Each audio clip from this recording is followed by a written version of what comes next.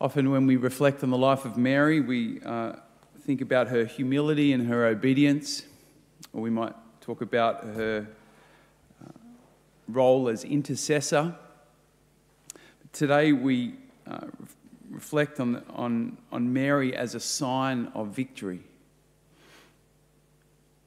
The Assumption declares that because of her faithfulness on earth at the end of her life, she was assumed, body and soul, into heaven. Now, you may have seen some artworks of Mary sort of flying through the sky, or towards the sky, right? Towards heaven. But, of course, it's important to remember that heaven is not so much a place, but it's a dimension. It's a different state of life, a different state of being in the presence and the life of God. Mary was assumed, she was transferred into that dimension. And when we talk about body, it wasn't her human body that was transferred into that dimension, but her glorified body. We see something of that with Jesus, right? In the resurrection appearances, he walked through walls and he looked different. Not to be confused with our human bodies. So Mary was transferred into that dimension, and that's why we talk about her as intercessor. It's a bit more of a mystical understanding than Mary going to this place called heaven, but Mary now in this dimension of God's presence, and therefore we can connect with her as we can connect with the saints, right? What the Assumption is really celebrating is that the fullness of Mary has realised the fullness of divine life, right? Body, soul, spirit of Mary, fully realising the beauty, the peace, the joy, the fullness of divine life. Mary, you could say, is the first to fully benefit from the gift of the cross. And so she's a sign for all of us. She's a sign of victory. She's a sign of victory. You know, when we come up against it, we're like, it's too hard. We look to Mary. She's a sign of victory. She's a sign of hope. We see a little representation of that in our first reading today from the book of Revelation. A great sign appeared in heaven, a woman adorned with the sun, standing on the moon, and with the 12 stars on her head for a crown. This sign of victory, huh? Some scholars would attribute that to Mary, victorious in her heavenly state. It's also important for us to recognise, though, that Mary's heavenly victory was preceded by her earthly victory.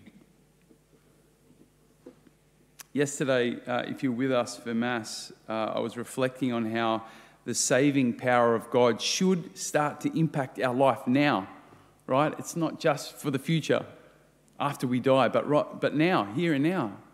God's saving hand should start to touch us and impact our lives. We should start to see God, the victory of Christ, manifesting in and through our life.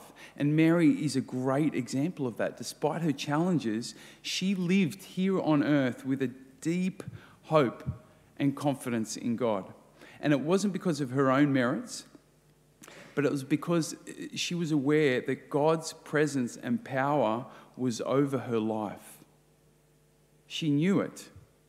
In all her humility, she knew it. She claimed it. She knew she was constantly moving under God's victorious hand. And that comes out in our gospel today, huh? This is really a song of victory. Mary's song of victory. My soul proclaims the greatness of the Lord.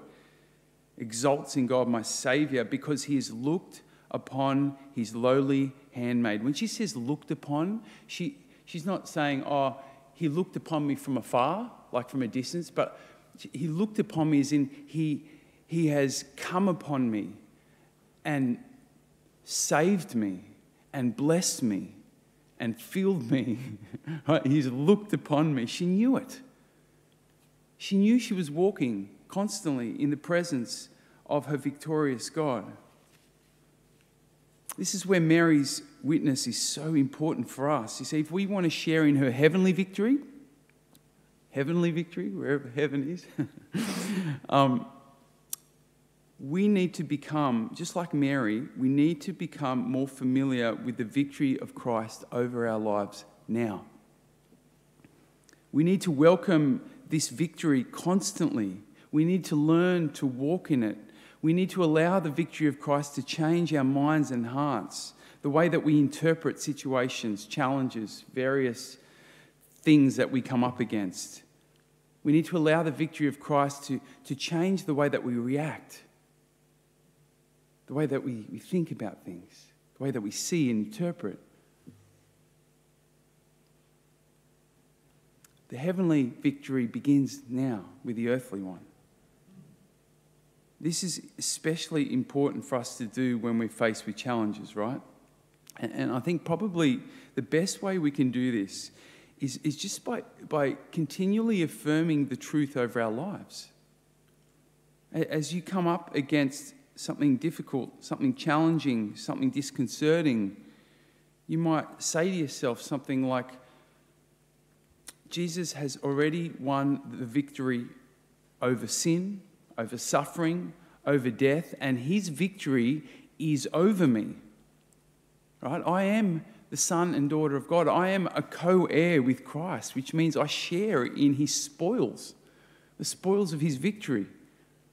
And even though I don't fully experience this victory right now, even though I'm coming up against this challenge and I'm experiencing grief, I'm confused, I'm overwhelmed, I choose to live from this deepest truth that Christ's victory is over me and his victory has the final word. And so I will keep persevering.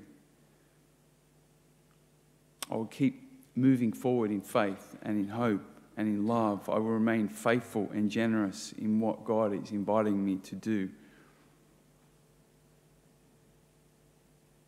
It's important that we keep reaffirming the truth over our lives, even when we don't feel it, even when we don't see it.